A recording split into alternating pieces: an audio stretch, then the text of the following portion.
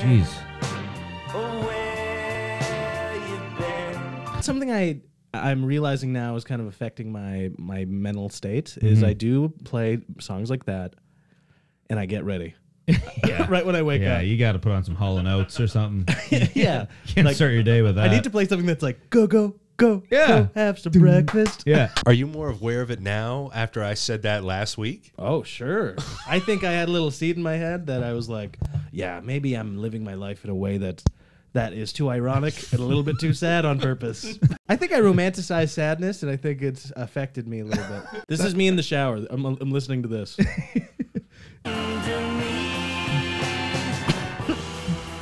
Actually, you're not even doing anything. You just have your head down. Yeah. Water's hitting your back. My roommate's knocking on the door like, hey, dude, I have to work. I gotta go. Yeah. I go, oh, sorry, what'd you say?